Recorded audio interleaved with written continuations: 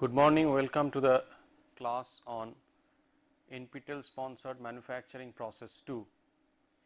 Today we are going to discuss ultrasonic machining, which belongs to the module number 9 on non-traditional manufacturing.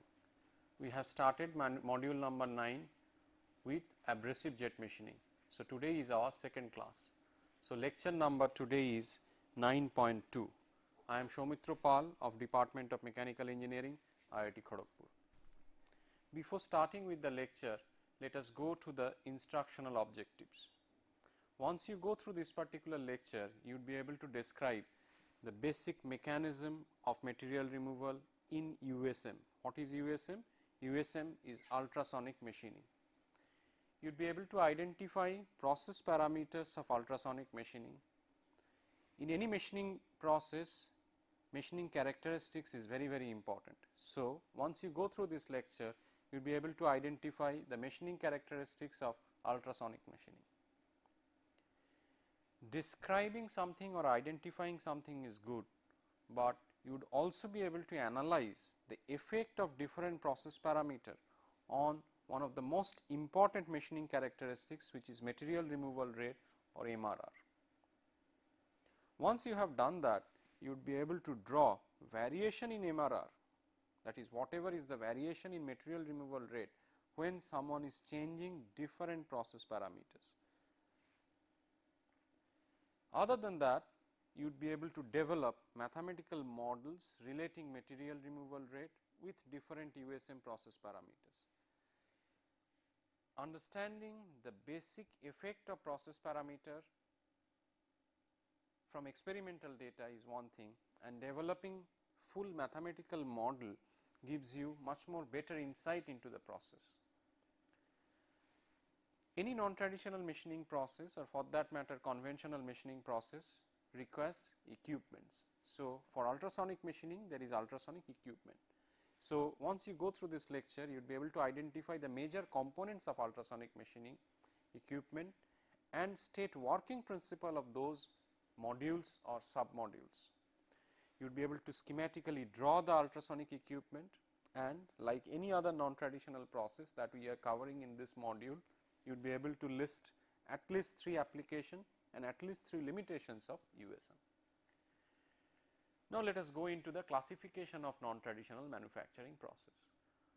Earlier in my first lecture on introduction and abrasive jet machining, we have already gone through the classification. So, once again we will briefly touch upon the classification of non-traditional machining processes. You have mechanical processes, you have electrochemical processes, you have electrothermal processes and chemical processes. So, these are the broad areas. Within mechanical processes, we have already discussed about abrasive jet processes. Today, we are going to discuss about ultrasonic machining processes. Later on, we will be discussing about water jet and abrasive water jet machining processes. In electrochemical machining, we will be discussing about ECM. In electrothermal processes, we will be discussing about electro discharge machining, EBM as well as laser machining. But today, we would be concentrating only on ultrasonic machining processes. So, let us come to the process description of ultrasonic machining. Like any other machining process, any other non-traditional machining process, you are interested in machining a workpiece. So, this one is my machining, this is my workpiece, and there has to be a tool with which I am going to machine it. This is my tool. This tool vibrates over the workpiece. With what kind of vibration? That vibration is around 19 to 25 kilohertz. So, this vibrates rather at a high frequency. What would be the amplitude of vibration? Amplitude of vibration is not much, it is around 10 to 50 micron. Other than that, there is a force on the tool. Do we get material removal because of this vibration of the tool? Not exactly. This is my tool, as we said earlier, this is my workpiece. So, the working between the tool and the workpiece, this is the machining zone. This machining zone is flooded with a slurry. What kind of slurry? This is a slurry of abrasive particles plus water. So, this slurry is continuously supplied between the tool and the workpiece at the machining zone. As the tool vibrates over the workpiece, say for example, you have this particular abrasive particle. This is one abrasive particle. As the tool comes down, this abrasive particle indents.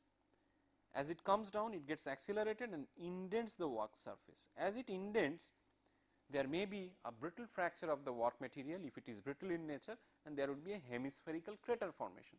So, this is the basic mechanism of material removal in ultrasonic machining. So, there is a tool and there is a workpiece, and the tool vibrates at ultrasonic frequency.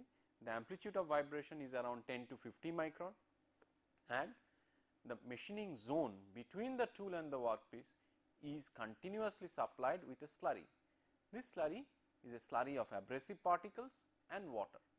As the tool vibrates, these abrasive particles are forcibly sent towards the workpiece, and in the process they would be indenting the workpiece and leading to a hemispherical crater formation, and this is the basic mechanism of material removal.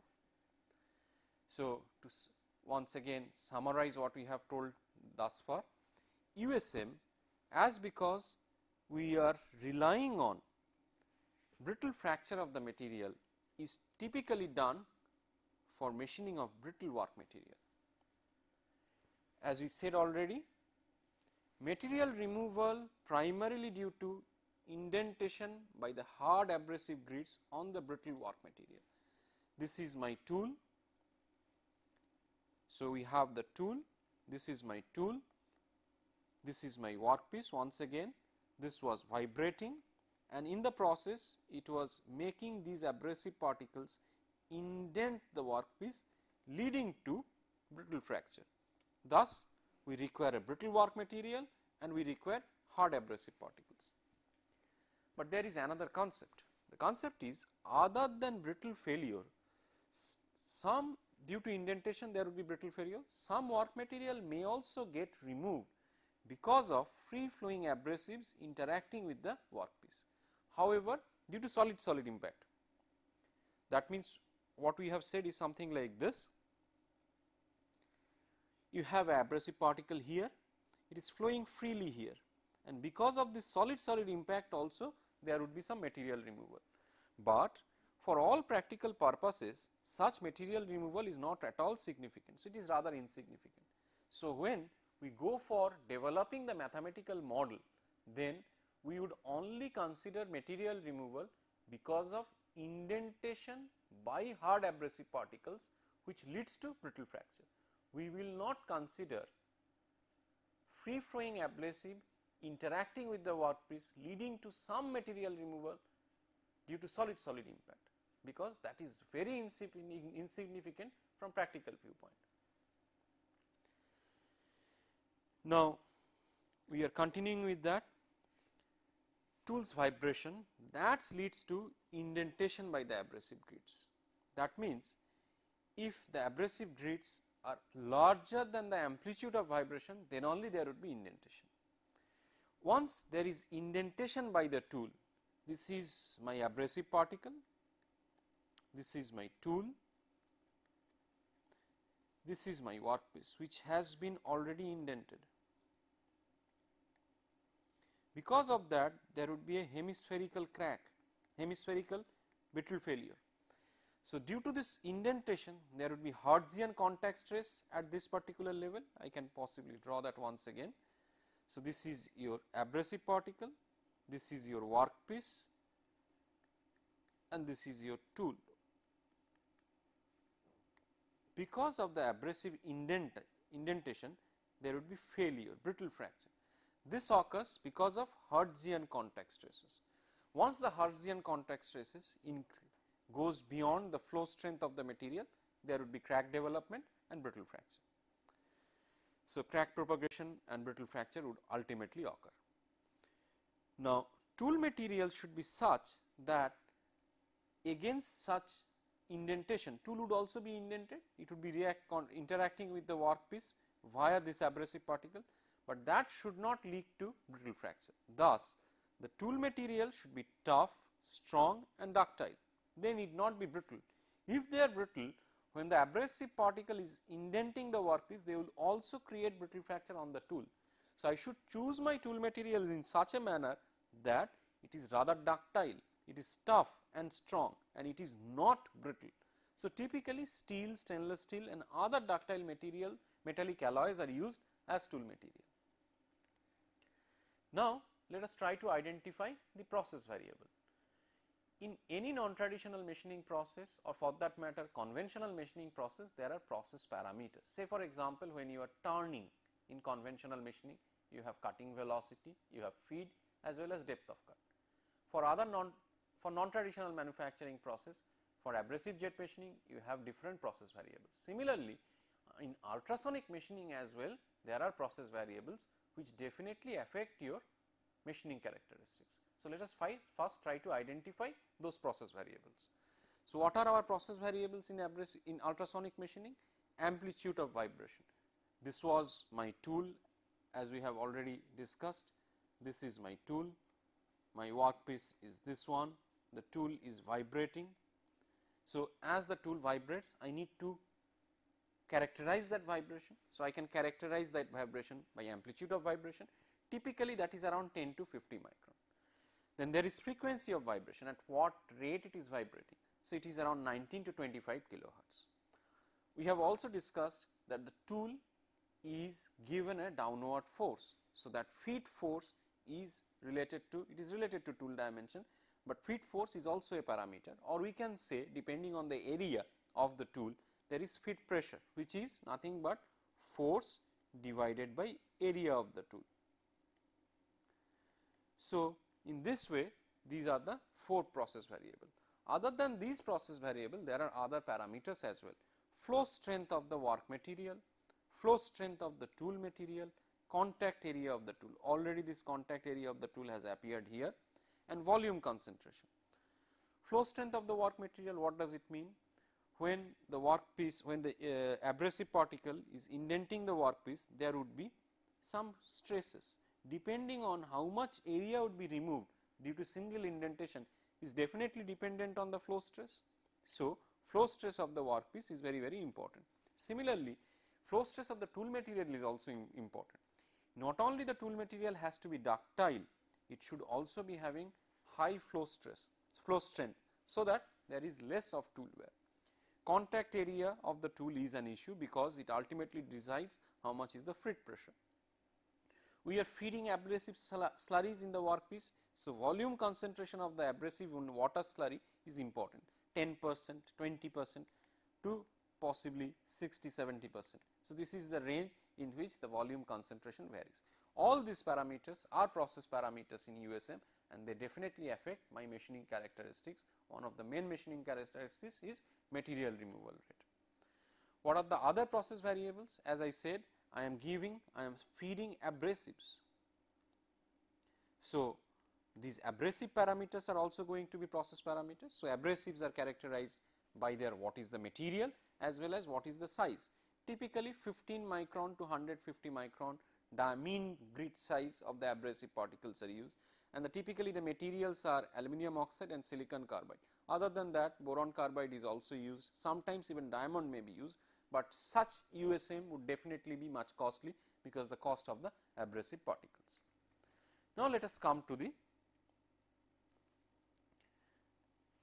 ultrasonic machining equipment. What we have to do, we have already understood. What we have to do, there is a tool and there is a workpiece.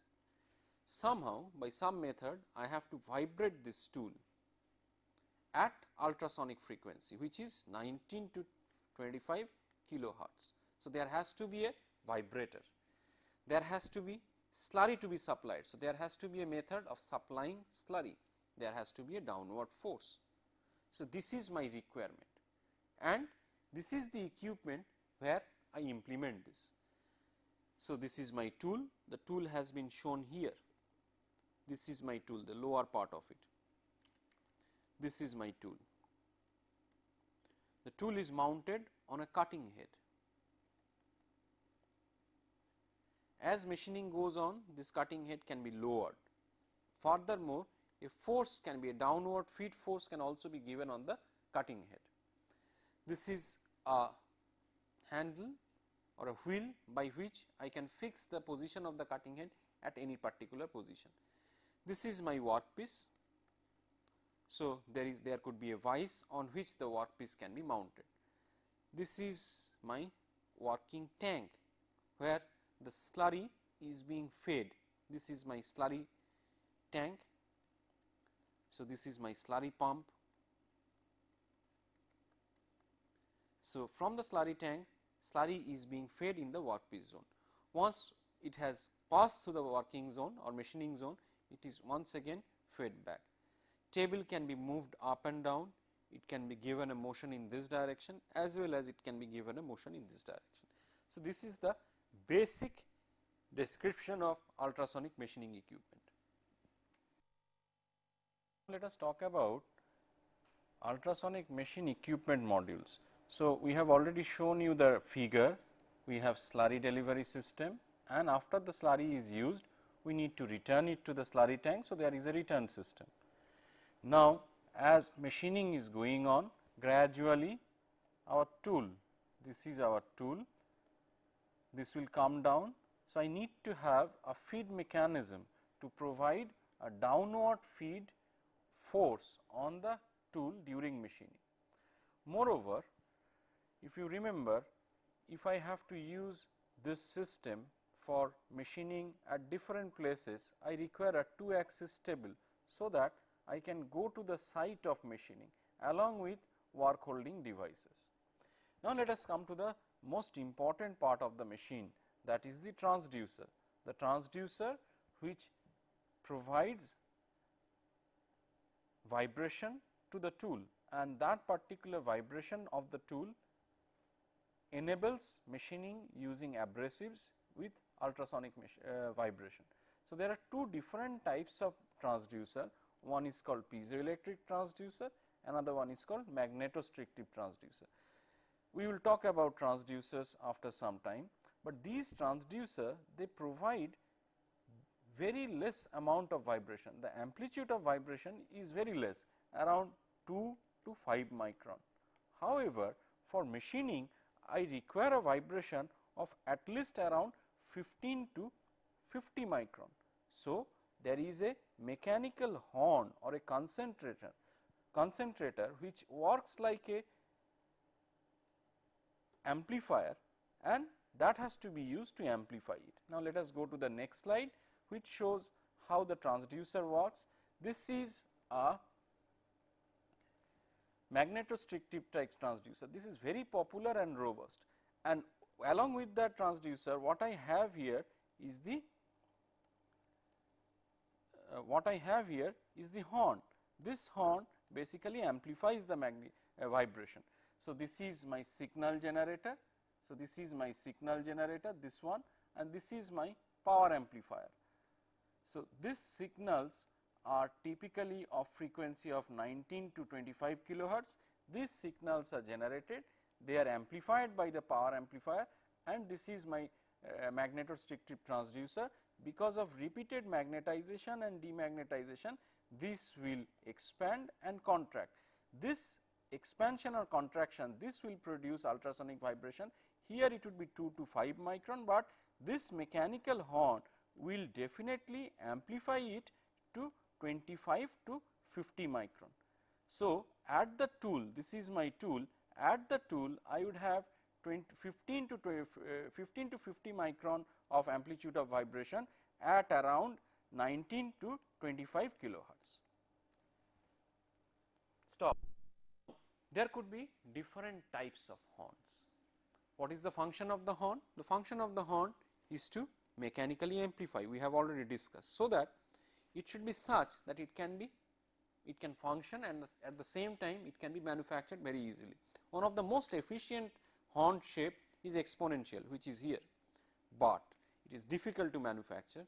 Typically tapered and stepped are used. Stepped horn is most easy to manufacture, but typically tapered horns are used because this is a compromise between this one and this one. So, this is typically used in machining, in ultrasonic machining.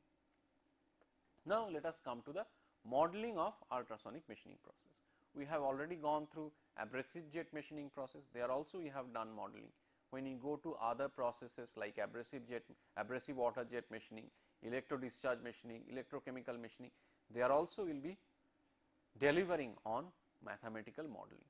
Mathematical modeling in any non-traditional machining process is very important, because it gives you an indication what would be the effect on, it gives you an indication on what would be the effect of process parameter on material removal rate, and understanding that is very, very important before one goes into the shop floor for trying out different machining options. So, we will be starting with the very basic concept, that is, this is my grit material. How this is my grit or abrasive material. Okay. So, abrasives, they are identical, it is assumed they are identical in shape and size. Okay. So, whatever we have schematically written here, this is my grit material or abrasive material. They are typically assumed to be spherical, but and moreover they are identical in shape and size.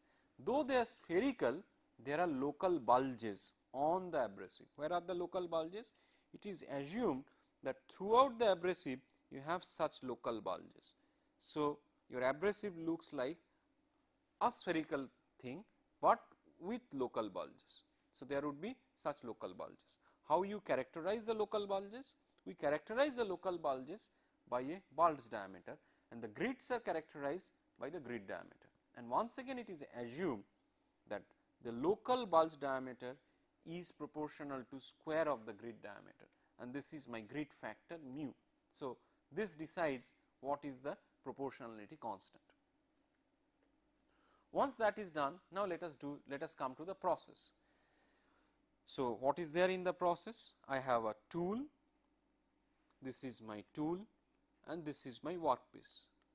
The tool is coming down because it is vibrating. As it is coming down, it is getting indented by the abrasive particle and it is forcing the abrasive particle to indent the workpiece. When the abrasive particle is indenting the workpiece, it is basically interacting with the workpiece through that local bulge on it. So, let us draw that particular thing here in a magnified scale. So, in here what we have, this is my workpiece, this is my abrasive particle, and basically from this point to this point to this point to this point to this point, this particular curve, it is nothing but the local bulge on it. As it interacts with the workpiece, it generates a hemispherical brittle fracture zone. How I characterize that hemispherical brittle fracture zone? I characterize that hemispherical brittle fracture zone by its diameter 2x and by delta W, which is the depth of indentation. Once I know 2x, I can definitely estimate how much is my material removal in a single impact or indentation. This is my amount of material removal in a single impact, which is how much? Which is nothing but the volume of this particular hemisphere 2/3 pi x cube, where x is the radius. Now, I need to know how much is my x and how many times there is interaction. These two I have to introduce. So, let us go to the next one. Here I am trying to find out a relation between x and dw. For doing that, I am written a standard equation AB square, that is this hypotenuse square is the perpendicular square AC square plus BC square, the basis square. Now, I am inputting the value of AB, AC and BC. How much is my BC? BC is my x, AC is nothing but the local bulge diameter by 2 minus the indentation depth, and this is the local bulge diameter. Now, we all appreciate that this dW is very, very less, because this is the indentation depth. Okay. This diameter of the whole grit is possibly 100 micron. So, dB, this is your dg. So, dB would be possibly 10 micron. So, dW would be very, very less compared to other dimensions. So, from that we can definitely neglect how much is my dW square, and by neglecting it I can come up with a equation for amount of material removal in a single impact. This was the previous expression 2/3 pi x cube, which is nothing but the volume of that hemisphere, and now instead of x I can put, because x square equal to dB into dW delta W, I can put this particular expression. So, it becomes 2/3 pi dB into delta W to the power 3/2. If you look at this particular expression, there is only one unknown, which is dW. Now, we have to see whether we can get a value of this unknown or not. But before doing that, from single impact we can also get the material removal rate. How we can get that? Material removal rate would be nothing but amount of material removal in a single impact times number of grits available between the tool and the workpiece and the frequency of impact. So, frequency of impact is known, n is unknown. So, we have to find out ultimately this n as well as the value of delta W. Once we can do that, we have a expression of material removal rate at the workpiece. Now, we are coming towards what exactly happens when the tool comes down. This is very important slide to understand what exactly happens. As we have already identified in this particular slide that this is my tool, this is already identified, this is my workpiece, and in between I have a grit or a abrasive particle. Now, this tool, between the tool and the workpiece there is a separation. The tool is moving in this manner. So, when it is coming down, it may not be in contact with the job, contact with the abrasive particle. So, it may come down by some amount totally freely. Then once it touches the abrasive particle, then the abrasive particle will start indenting the tool as well as it will start indenting the workpiece. So, the total indentation amount is this much delta, which is delta W plus delta T. How much is delta T? This is my delta T, this is a side diagram which I have drawn, and this is my delta W. So, total indentation is delta, which is broken down into delta W and delta T. However, it is required to be understood that when the tool is coming down, it is not always in touch with the abrasive, because it depends on what is the size of the abrasive or grit, abrasive particle or the grit diameter. So, for some time it can come down totally freely. Now, we need to understand whether we can model that particular process or not. So, this is my tool which is vibrating.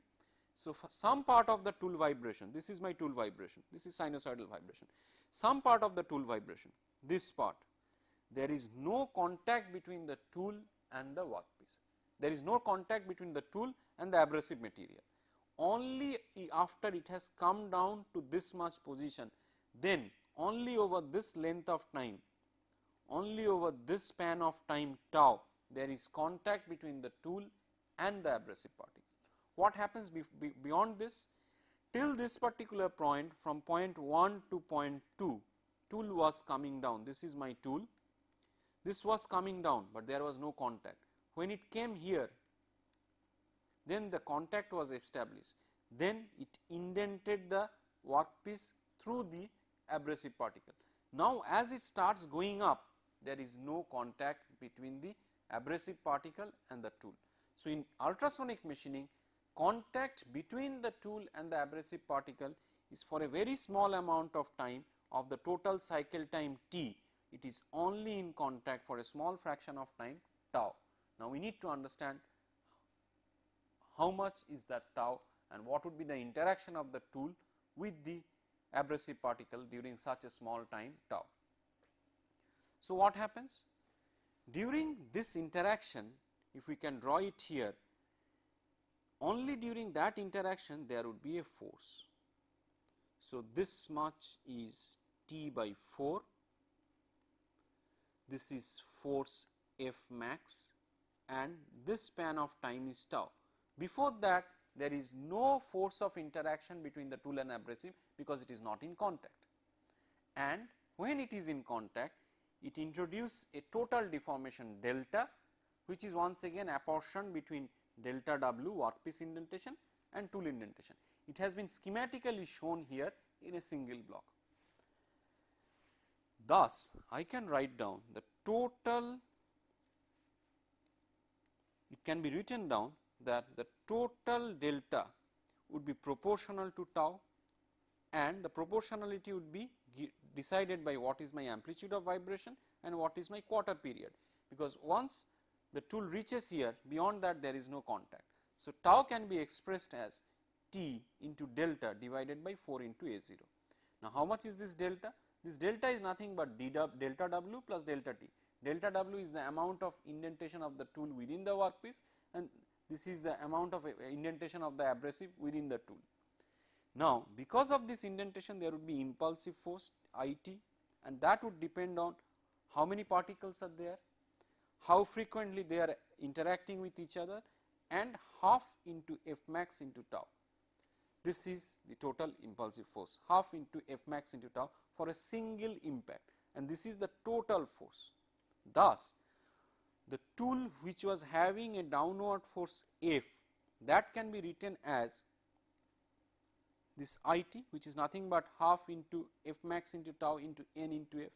So, in this particular equation, once again there would be certain things which are known to us, certain things which are not known to us. At this moment of time, tau is not known to us fully, N is not known to us fully, but other than that things are known to us. What about F max? How much is the maximum force of indentation? Maximum force of indentation would be pi x square, which is the area of indentation into the flow stress. So, F can be written as nothing but NF, this NF has come here, into tau into half F max. So, half has come here, and F max is nothing but sigma W into pi x square. So, I have a expression for F here, which depends on the flow strength and which also depends on how much is the indentation within the workpiece and how much is the indentation within the tool. Now, let us try to get a value of for N. Here I have N, try to get a value for N. Between the tool and the workpiece there is some area, this is this area. How much is that area? That area is A. In that total area A, there are a volume of A into dg, because this distance is assumed to be dg, that is the grid diameter. So, this is my total volume. Within that volume there are n number of grids. Okay. So, what is the volume of the grids? Single grid volume is pi dg cube by 6. So, it is nothing but pi dg cube by 6 into n. Now, I have also a concentration number which designates what is the percentage of abrasives in that slurry. So, if I multiply the total volume A into dg into concentration, I will get the total volume of abrasive particles. So, by this equation I can relate how much is the value of N, I can also relate how much is the value of concentration number in relation to N. When I am supplying abrasive, this is known to me, C is known to me. When I am supplying abrasive to the work zone, C is known to me, this is known, A is known to me, even dg is known to me. So, number of particles at between the tool and the workpiece, how many particles are there, that is also known to me. So, in the previous expression I can replace the value of N. Now, let us see how the expression of force is related to other quantities. Here I have N, which is number of abrasive particles available under the tool. Frequency is a quantity which we are setting on the machine, so that is also known. This is the flow strength of the workpiece, which is known to me. One unknown is X, and we have two more unknowns, delta W and delta T. Delta W is the indentation within the workpiece and delta T is the indentation within the tool. Now, let us see whether we can combine or find any relationship between delta W and delta T. Yes, there is. It is pretty much imperative that if my workpiece is very strong, then delta W would be less. So, delta W and flow strength of the workpiece, they should be inversely proportional. Similarly, if my tool is very strong, definitely my indentation in the tool would be very less. So, from that we can say the indentation within the tool and indentation within the workpiece would be inversely proportional to the flow strength, and thus we can define a quantity lambda, which is nothing but the ratio of flow strength of the work material and that of the tool material. Then what we have? we can take delta W as common and we can get this particular equation. So, here in the above equation we have 3 unknowns. Now, we have only 2 unknowns, x square and delta W. Already we have an expression for x square equal to dB into delta W, dB is the local bulge diameter and delta W is an unknown, and from that we can get a modified equation like this, where this n has been replaced by this particular quantity as we have derived earlier. In this particular equation everything is known except delta W. So, whatever expression was there in this particular slide, that has been simplified here, nothing more than that. F and t, frequency and time period, they have taken together. Instead of this d delta W into delta W, instead of dB we have put mu into dg square. All this has been done. So, as you can see here, this dg square and this dg square cancels out, f and t basically they cancel out each other and give 1. So, I have the next expression which is something like this, 3 into AC, this is basically 1, dg square and dg square cancels out giving my mu, delta W square still stays here and other things are already coming from the above step. Now, from this expression I have a equation for delta W square, where on the right hand side all other things are known. A0 is set, what is the amplitude of vibration, force, how much force I am giving, area of the tool is known, grid parameters is known to me, concentration is known, even work material flow stress is known, the ratio of flow strength of my work material and tool material is known. So, dW square I can calculate now. Once I can calculate dW square, I can also get the expression for material removal rate. Earlier, if you remember, we had a expression for material removal rate like this, 2/3 pi n into F into delta W into dB to the power 3 by 2. So, in this expression all I have to do is to put the value of n, we would have to put also the value of delta W square. Once we do that, we get an expression which looks like this. So, in the next slide we will simplify that. So, the simplified equation for material removal rate is like this. What is there? If you look at the expression, what does it suggest? It suggests if you increase C, concentration number, your material removal rate is going to increase. If you increase force, your material removal rate is going to increase. If you increase amplitude of vibration, material removal rate is going to increase. If you increase frequency, your material removal rate is going to increase. If you increase grid diameter, you are going to get benefit. However, if your material, work material that is strong, if you try to machine a material which is strong, your MRR will reduce, which is justified.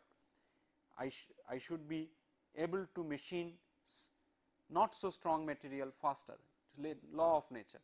What is this lambda? This lambda is nothing but flow strength of the work material by flow strength of the tool. If the lambda increases, it means tool is becoming easy to machine, which should not be the case, material removal rate will reduce. So, I should have a lambda which is very, very small. How can I have that? I can have a lambda which is very, very small when my tool material is very, very strong. When this is strong, this goes down, as this goes down, material removal rate increases. This block of expression is nothing but replacing force by the pressure. Instead of machining downward machining force, we have converted that quantity into pressure. So, in this way we can study the effect of process parameter on material removal rate. Now, let us see whatever we have modeled, whatever experimental data is available in the domain, do they match or not? We can always develop a mathematical model, but having said that, there are assumptions in the mathematical model. In today's mathematical model, what was the assumption? There are many assumptions. First of all, we were assuming all the grids are having the same shape and size. They are having local bulges, the local bulge diameter or radius, they are all same. When they are indenting the workpiece, it is removing a hemispherical brittle fracture zone. So, there are quite a lot of assumptions, but despite those assumptions, we need to see whether our model can capture whatever we observed during experimentation. So, in these two slides we are going to study that. So, what do we have here? We have material removal rate on my y axis against machining force. What is my experimental observation? Experimental observation says as I increase my machining force or downward force, the material removal rate increases, but beyond a particular point it starts dropping. What is this AO? Similarly, keeping my force constant, if you increase AO, there is increase in material removal rate. Now, let us see whether this is captured into my model for material removal rate. This is my expression for the model, material removal rate relating to all the process parameter. See here, if we increase force, there is increase in material removal rate. So, my model is able to capture my actual experimental observation. If I increase AO, there is material removal rate increase and my model is capturing that, but beyond a particular force there is reduction. As you can see, beyond this line there is a reduction in material removal rate, which my model does not capture. Why is it so? Because beyond a particular force the tool would not be able to force the abrasive materials towards the workpiece. It would always be in contact, and beyond a critical force such contact between the tool and the abrasive particle reduces the material removal rate. On the other side, what we have? On the other side also we have a similar thing. This is once again material removal rate, this is A0.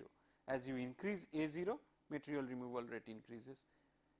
This is very well captured in the equation as we have seen. At the same time, at the same A0, if you increase F, there is increase in the material removal rate, which as you can see is very easily captured here by these three terms. So, whatever experimental observations we have put in this particular slide, they are very well captured in material removal rate. However, there are phenomena which our simple model cannot take into account. Let us go to the next slide. In this slide, what we have?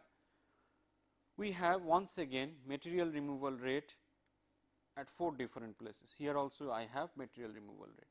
They are varying against dg, that is the grid diameter, against frequency, against concentration, and against the ratio of the strength of the work material and the tool material.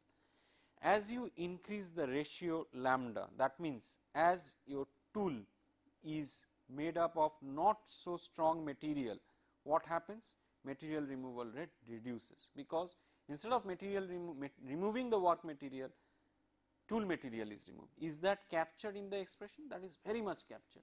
See, lambda is in the denominator. As you increase lambda, this whole quantity increases, so material removal rate decreases. So, this is very well captured in the expression.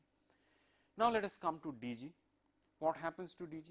As you increase dg, the grid diameter, you observe that material removal rate once again increases, and this is also well captured, but there is a point beyond a particular dg star value it drops, because if your amplitude of vibration is not increased along with dg star, along with dg, a point will come beyond which material removal rate cannot increase, because they are not getting enough power so that they can remove more material. This is against frequency, which is very well captured, against Q, that is, if as you increase frequency, material removal rate increases, and this is very well captured in our model. Now comes the concentration. As you increase concentration, you expect to get more material removal rate, which is also very much evident from our experimental observation. But there is a trick. This is my material removal rate. As you increase concentration, material removal rate increases. Fine, that is also there in my model. But depending on what abrasive material you are using, you have different material removal rate. Say this is 20% concentration. If you are using alumina, you are getting a particular material removal rate. If you are using boron carbide, you are getting another material rate. Typically, this is decided by what is the sharpness of the abrasive particles. Do the abrasive particles undergo disintegration during indentation? If they undergo disintegration, which is once again decided by their friability and strength, then they would not be very efficient in continuously machining.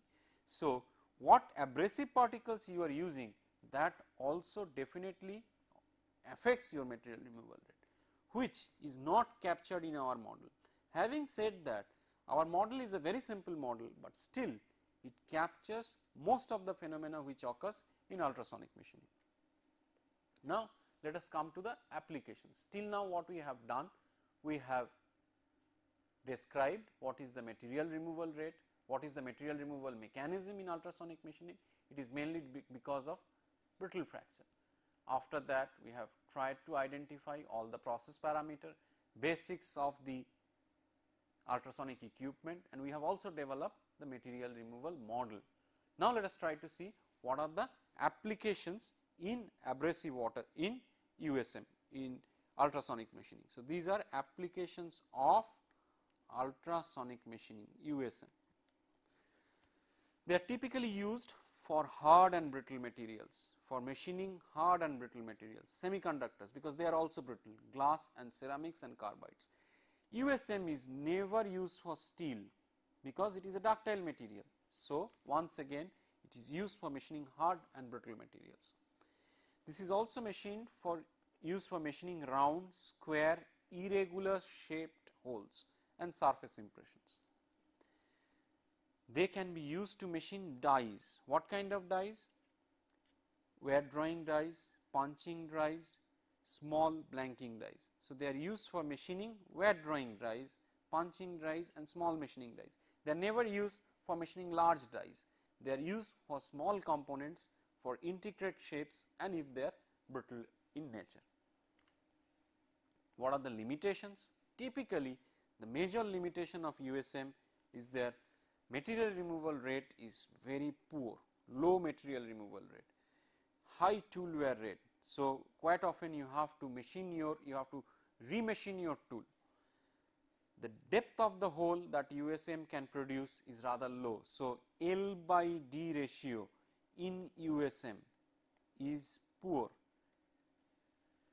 L by D ratio. So, that comes, these 2 points are basically interlinked. So, these are the limitations of USM. Now, let us come to the question answer part in this particular lesson. In each and every lesson we have a quiz part, we also have a solve problem part. So, in today's lesson we have a quiz question, 4 quiz questions which are like this. Which of the following material is not machined by ultrasonic machining? It is not generally machined by ultrasonic machining. We all know USM is good for brittle material. So, in this particular list, if there is any material which is not brittle, that has to be discarded and that would be our answer. Glass is a brittle material, silicon is a brittle material, germanium is a brittle material. So, our answer is copper, which is a ductile material which is not machined by USM. Let us go to the second question. Tool in USM is generally made of. We all know there is a quantity like lambda. What is that quantity? That is the ratio of strength of the workpiece and tool material. How does it affect us? That affects us in 2 ways. Material removal rate, if you remember correctly, is a function of lambda, and that in that function lambda appears at the denominator. So, lambda should be as less as possible. How can I make lambda less?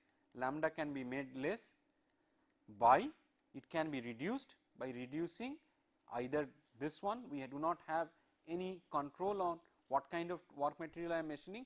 So, I have to have tool material which is strong. Moreover, in USM machining occurs because of brittle fracture. So, tool should not be made up of brittle material. So, glass is not the answer because it is brittle, ceramic is not the answer, it is because it is brittle, carbide is not the answer because it is brittle. So, my answer is steel, which is a ductile material. Let us go to the next one.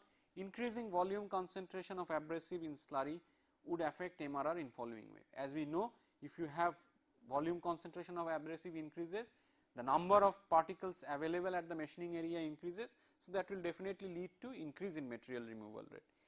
USM can be classified as what kind of non-traditional process? In USM, there is an abrasive which is being driven by the tool is vibrating, and it leads to indentation of the work material. This is workpiece and this is the brittle fracture, hemispherical. So, it is not a electrical process, it is not an optical process, neither the mechanism of material is chemical, it is because of brittle fracture. So, USM is a mechanical non-traditional machining process. Now, let us come to the last part of the lecture, which is solved problem. What it says? Glass is being machined at MRR of 6 millimeter cube per minute by alumina abrasives with a grit size of 150 micron. If I reduce the grit size to 100 micron, what happens? This is my expression for MRR.